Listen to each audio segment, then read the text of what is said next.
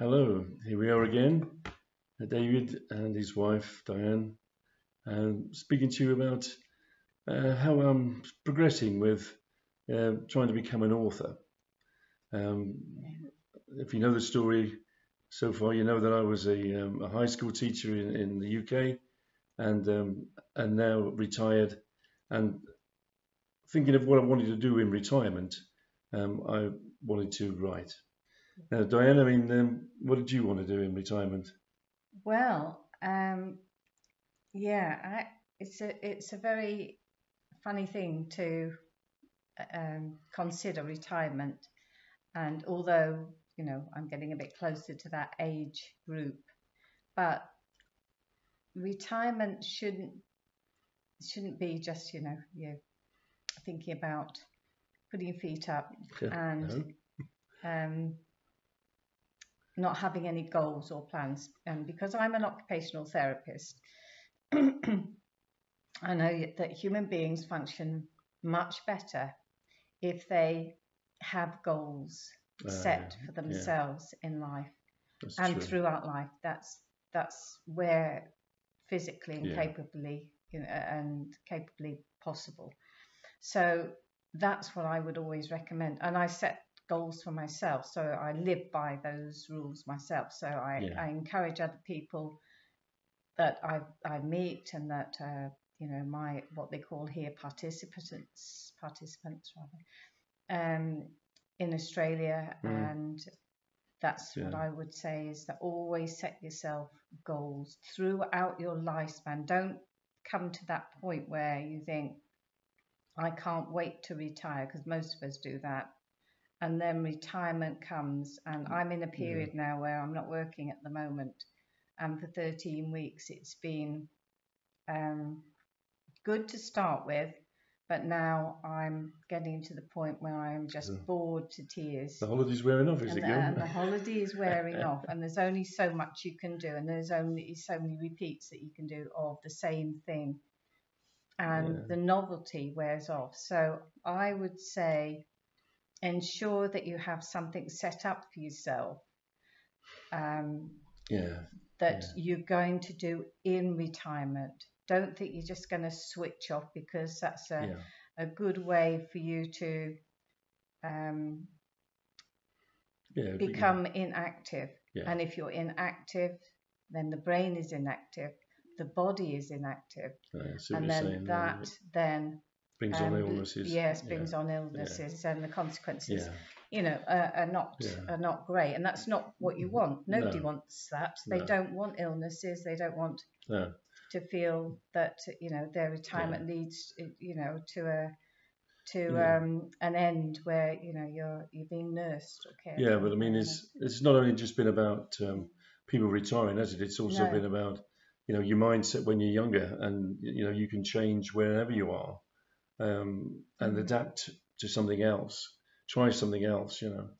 Anyway, getting back to the books, Mm. um, what we've done on, like I say, I write the books and then I put them on KDP, which is the Amazon book publishing site. It's a bit of a daunting thing because, of course, you're just such a small fish in a Mm. massive ocean of, Amazon books, and how do you sort of get yourself? I was talking to somebody last week, as this chap, and he said, well, I go down to Melbourne. He said, and it's about an hour or so on the Just bring train. David in on the picture a Uh, little bit, because he's a little on the edge there. I've always been on the edge, kid. And he said he goes down there and and on the train, and he said, I noticed that a lot of people, he said, they read from their phones or from their iPad. Oh, you mentioned this last Yeah, time, didn't you? so, Yeah. well, I mean, but now what I've done in this last week is that I've put 5 short stories, comedy stories, which I've titled Laugh Out Loud. And there's the 5 different stories, and I put them on Amazon KDP, but on the ebooks. So in other words, it's not an actual paperback; it's just No. an ebook, Yeah. and that's something that, of course, I've got no idea what it is, but I've done it anyway. And of course, I said to the guy, "Oh, thanks very much," because this is where I say human beings are good at being together, sharing things together. Ideas get passed around, because we are a social animal, and we do respond better when we're amongst friends and family. And this, like I say, this chap just said, I saw people, often they're reading while they're waiting, because it takes about an hour or so on the train to get to Melbourne. That's true, Yeah. isn't it? Because absolutely. I used to use the train, and you see the majority of people are looking at a screen of some sort, and they're just wanting to fill in that gap of boredom of the travel from A to B, and they don't do what we used to do many years ago, is look out the window. They're not wanting to engage in their environment, so they're wanting to be entertained, and the entertainment, like David said, is it's an opportunity. It's an opportunity, and this is what it's all about, isn't it? Some of my ideas, some of my stories. I mean, I just put these 5 comedy stories. I say laugh out loud, and each one is separate on the ebook. What did we learn about this, David? Because this was very intriguing, and it's like, David, this is our journey. Well, it's David's journey really as a writer, but obviously I'm his wife and I'm involved in it as Coming along well. the shotgun, yeah. So we've got a few things to tell you about that. So yeah, what I are mean, those things it was when you're going to put things on KDP and on goes on to the Amazon, there is certain things that you can sort of put on there, and of course the thing with Amazon is that of course it goes through their website, so it's through the Amazon thing. You go onto an Amazon website and put in this one is called Laugh Out Loud, and then you'll see the 5 little stories. So that's how that works. Sorry, you're making it shake. Oh, sorry. You're so excited. Bit of a tapper. And of course what the thing is that when I got on there, I looked at my other books, which is I've got The Forgotten Children, and then Whatever Next, and then Pautia, and then Sam Draper and Dark Light. And I realized that when you go onto there, you can actually distribute through Amazon, through KDP Amazon. And then there was another little button there, a little, press this thing here, and a little tick comes on, a little box. And it was for other distribution. Well, of course, I ain't got a clue what other distribution is, But anyway, when you sort of click on this little thing, which of course I've no idea what it was, but it says that it makes the books available to other wholesalers and retailers besides Amazon. So of course you think, well, that's exactly what I want. I want other people to be able to get the books. And of course I've ticked this, and then it then asks you then of what sort of rights you have. Well, I have the copyright to my work, and then you can go for worldwide distribution. But you can also pick where you want things to go, and considering that, like I say, my books, are, I suppose, for English readers. That's the way I see it. I mean, I know I said I was a bit excited that I did the Whatever Next, which is the 5 comedy stories. I did that in German because it said on Google that you could translate into German for you. I thought, well, I'll have a go with that. But of course, the snag is that we pressed the button and of course it downloaded the manuscript. And I thought, well, this is marvelous. And then of course a little thing come up and says, your download has been successful. And then of course you can preview. So you press another button and you see preview. And then we could look at it. And of course it was all in German. Now, there's a bit of a snag. There's a bit of a snag there, isn't there? I don't speak any German. So, it's a bit of a moment. How are we going to check the spelling on this one, Sunshine? And so these are the magic moments that I'm having. They're quite sort of daunting because, like I say, I have no idea what it's doing.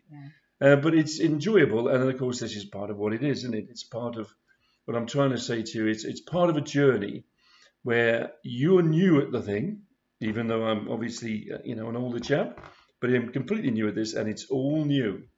And some of it is, blimey, you go, what have I done now? Yeah, because the thing is, as well, is to mention here is that this is not just a few weeks in which we discovered this special button. To be fair, we're not and especially David, is not a person that likes to go on and read endless What are you trying to say? realms of information I don't do information. about how to put your books on. Yeah. We and David especially Yeah. he likes to learn as he goes along and find It's the out only way, isn't it? and make your You know, errors the only and way. then correct them. But unfortunately, with that system, is that you could be, you know, a year or 2 years or whatever down the road, and you suddenly you have that light bulb moment, and then do you remember the IKEA moments we've had? When we bought something from IKEA, and of course I'm there putting this, you know, bedside cabinets together or something, and I'm still there 2 hours later, and Diane comes in and she said, what are you doing? Have you got it together yet? And I said, no, I don't know where this goes now. And she said, haven't you read the instructions? Read instructions? You're having a laugh. You know what I mean? I don't do instructions you know. And so, of course... it's a night for... It's been terrible for me. It's been terrible. Yeah, you don't know what I've suffered. Yeah, no. So what I was going to say too is that so our programs, so our YouTube clips, are going to help you master these things a lot quicker than obviously we have. We're making the mistakes and then we're rectifying them, and obviously we're going to let you know what they are but it's help also, you along as well. It's also, you know, it's a learning thing that you have. Yeah. And it doesn't matter actually what it is. You don't have to be, you know, writing books and publish them. What I'm trying to encourage you, and then of course Diane is going to do the same, is to encourage you to at least have a go of something. As I say, we you know, we don't want to labour the point, but you know, through the COVID, this is what we did. I started to write because I couldn't go to work. The schools were closed. And Diane couldn't be an occupational therapist, so she started to paint. Oh, you're giving it the wobble. It's like an earth tremor here. He likes to tap the table. You can't see what I can see. There's really a nervous tapper. In fact, if you're wise out there, you mostly worked out his Morse code, and I'm asking somebody to help me get out of it. Anyway, let's get back to the lovely Diane. Anyway, painting. What have you been painting this week? What have you got? Yeah, so I've always got a couple of things on the go, and sometimes, like I said to you last time, that some painters just put things away and then come back 6 months later. Yeah. But these are my finished pieces of work, and I've had them, well, like since COVID actually. And this is what I kind of got myself into because of the COVID period mainly. Oh. But it was you'll have to lift that up a bit. I'll bring this up a bit, but I don't think I can get it on a full screen. I can get it on a full screen. You can, yeah. So if I bring it in a bit closer, now you can see a bit more of the detail. Now that is what we call white and black gesso in the trade. And so that just basically means it is a white and black picture. It's very good, isn't it? It's meant to be that. Yeah. But the white and black gesso gives the picture depth, you see. So I can see what you're saying. And as you can see, like you know, there's a little waterfall there and the stones, and it's beautiful considering it's black and white. Yeah, and I'm not trained. I'm not a trained artist, and I'm quite happy to let you know that. But I've always loved art, and like I told you before, is that things like art or anything that you want to pursue. Yeah. This was my dream when I was a child, and it got lost, like things do as you well, somebody's going to say, what do you want to be? And you say, I want to be an artist. And then somebody says, well, it's not a proper job, is it? There's no money in that. No. Anyway, so that's that one. I hope you like that one. Just give us some comments as well. I'd love you to just give me some comments as to which is your favourite, because I've got 2 more here. That's one of my favourites, I'll tell you that. Yeah, thank you, David.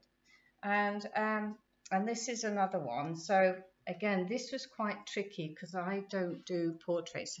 But this little lady, well, she is, I can't really get her all on there. Ethiopian lady, yeah. And she is an Ethiopian lady. You can see, the skin colours, and I like the jewels. Yeah, she's got a semi-precious stones, aren't they? That's right, they are. Yeah, and that's her, and that was my attempt anyway. That's very good. To have a go at this, and this was the first time I was like having a go at trying to Do a portrait, is it? do a portrait. Yeah, so Yeah. I was very, very hard because it was full concentration levels as to trying to get the brush strokes right, and lots of corrections and errors, and that's all part Yeah. of the journey, Yeah. like we said. And then this is another one. So I've tried lots of different we're back to black and white again, are we? styles Yeah. and techniques, and this was done Yeah. with Yes. a palette knife. Oh, I see what you're saying. So it's not, you haven't used the brush. No, You've used a palette knife. palette knife. So this is Montmartre, and you can see the dome in the background. Oh, Francais, eh? Good, blimey. Francais. Yeah. So that was lovely, but the technical details and things like that to get the buildings right and standing, it looks as though they're standing up. It was a challenge. It was a challenge, but I loved it. I really enjoyed it. So, it looks very good. Just give me your comments on each one of these to say which one you like, or even what you would like me to do. So other pictures that you might want me to do. Yeah. I'll be happy for your comments. I really appreciate that. Yeah. But I noticed behind us, we've always behind you, you've got your latest one on the easel there. Oh yeah, yes. I don't know whether you can see that in the background. You probably can't see no, that it's a bit too dark. well. But I'll just turn round. I'll bring that to you. Hang on a minute. You have to excuse me. I have to stand up and so this is the latest my painting. It's a bit dark again. Is it meant to be at night? Yes. Yeah, so this explains more, the logo. this is more recent, and I do tend to go for the darker kind of pictures. And I don't know whether you can see that. I'm pushing David. Sorry, David. Sorry, him out of the way. You don't need to be here. He said. Sorry, David. And, sleeping koala. And there's my koala, and he's very sleeping sweet in a gum tree, eucalyptus. Where else would he be? Where else would he be? Just Brilliant. in a little cleft there at night time.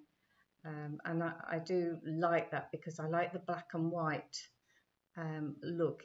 It seems to draw it out when the colour is dark, especially, well, it was meant to be dark anyway because it was at night. And I know koalas sleep in the day, but I'm sure they have a nap at night time too. Brilliant. Anyway, there we are. Wow. Well, what can you say, eh? She's a talented lady. I'm married to her as well. Blimey. Anyway, I mean, your artwork, I mean, it's fairly diverse. I'll give you that. I mean, I know you say that you prefer landscape, but I mean, you are having a go. See, this is part again of you're having a go at portrait, even though you said it took you a lot more time to do a portrait. And of course, this is the same with writing. I suppose some things that I have an interest in. Yeah. I've been writing, and I have a story in my head that's been in there for years.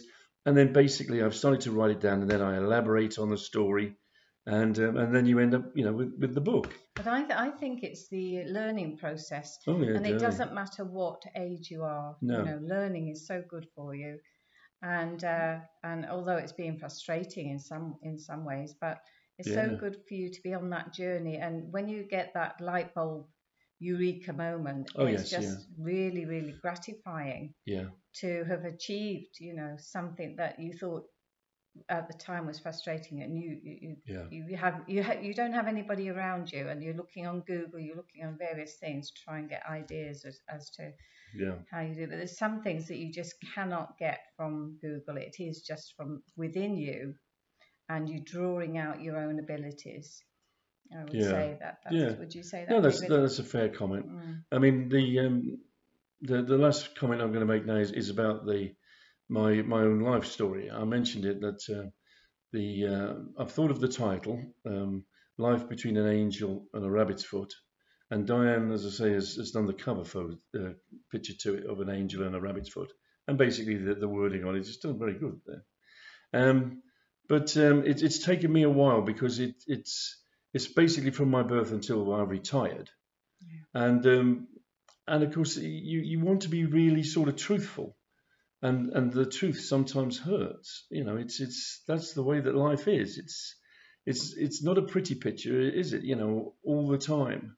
There is times in your life you think, oh dear, oh dear, and then of course them classic things that I've had to think where, people would say to you, would you do that over again? And to be honest, I'm one of these that I just say no. What would I want to put myself through that again for? Where obviously, there is people that say, oh no, I'd do it again because I've got this lovely daughter, I've got this lovely son, and I agree that you've got the lovely daughter and the lovely son, but would you really go through, trauma and pain and hurt again if you got the choice? I don't know about that. How have you felt about writing your biography? Because there's things that are not easy to write. Well, no, this is what I'm saying. That this is the point about it, is that it's a life of learning. It's a life of ups and downs. I mean, to say that I've had a roller coaster of a life is a bit of an understatement. It's just that a roller coaster is a very apt sort of thing to sort of describe it. Yeah. But it nevertheless, I mean, you've sort of, there is lots of good points, and they've always outweighed the bad points, and that's about anything that we do in life, isn't it? As I used to say to the school kids, today might be a really bad day, but tomorrow's going to be absolutely brilliant. Let's hope so. And of course, that's the way you've got to look at life. You have to be like that. Otherwise, like I say, other things get in there. And if you let sort of, the depressions and the things that get in there.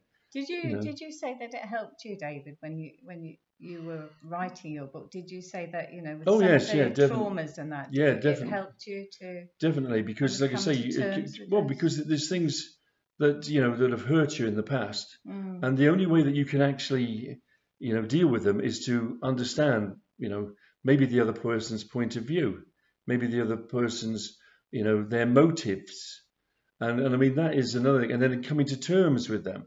And sometimes you just bottle them up for years and years and years and years, because they're better off kept in a back room somewhere in the back of your brain. But when you write a book, and I wanted to write my story, and especially because it's not a matter of just an ego trip, it's a matter that there was a great learning curve, because I was born in the 1950s, and so I was a school child in the 1960s, and I was a teenager in the 1970s. And then, believe me, they were all pretty good decades. They had wondrous things there, but there was also, life's journey, life changed, and but that's what it is. It's a thing. It's a journey, and of course up to the retirement, which was, let's say, not this year, not last year, the year before, and of course from that, of course, we're here in Australia, and we've a nice day today. I mean, the sun has been absolutely fantastic. We've had a walk around the local lake, and there's all parks around it. Was it Maroondah? Maroondah. And it's a a lovely area, and you just walk around it very leisurely. And there's everybody down there. There's joggers, and there's people walking their dog and everything. And we took sandwiches, didn't we, for lunch? Yeah. And sat out next to the lake, and we did it the old-fashioned way. That's it. Sit down, feed ducks. And we had a picnic. Yeah, that's the way. That's the way to do it.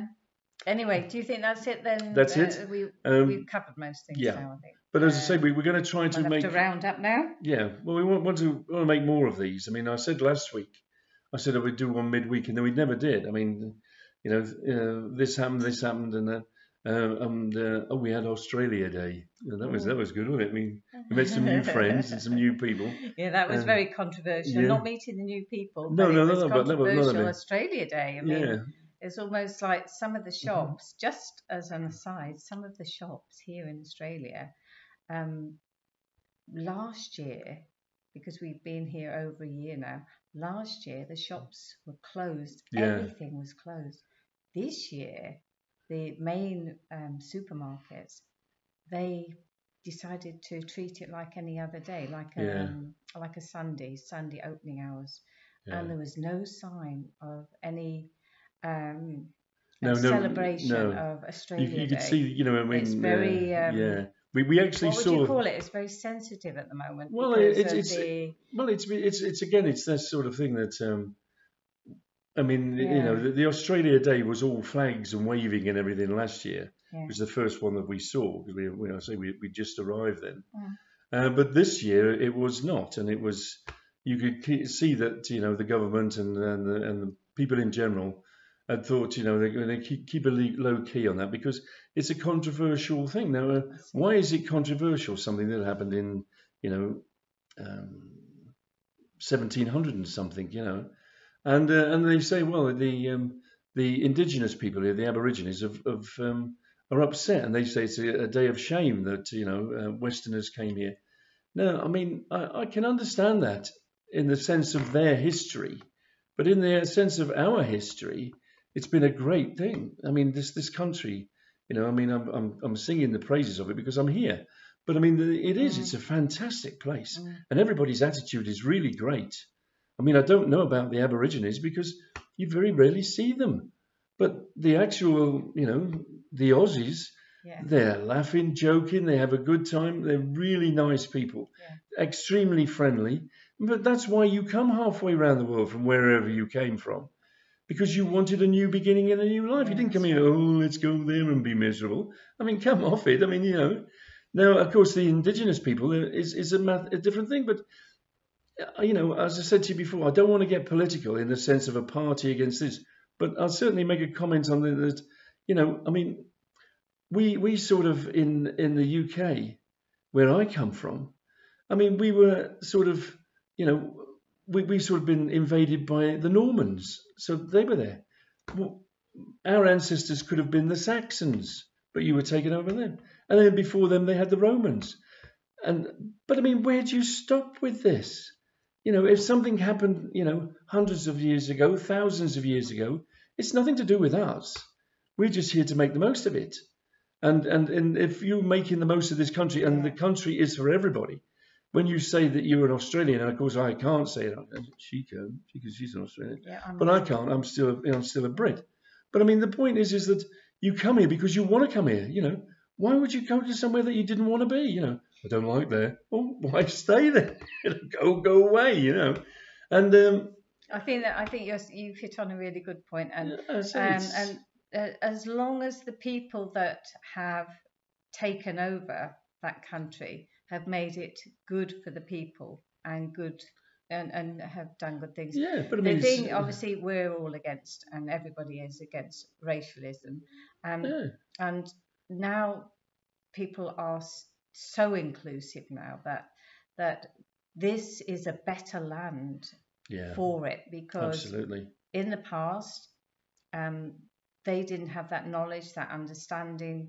Morally, they were in a different place, but now we're in a different place again, yeah, with a new generation, a new way of thinking, yeah. and so we shouldn't be ashamed of our No, not at all. future, It of was the quite. future of Australia. That's It what was I'm quite trying to strange. say. It was quite strange to have a, you know, this, you know, that feeling where, you know, and I know you've got it back there in the UK where, Mm. you know, you've got to be ashamed of this and you're ashamed of that.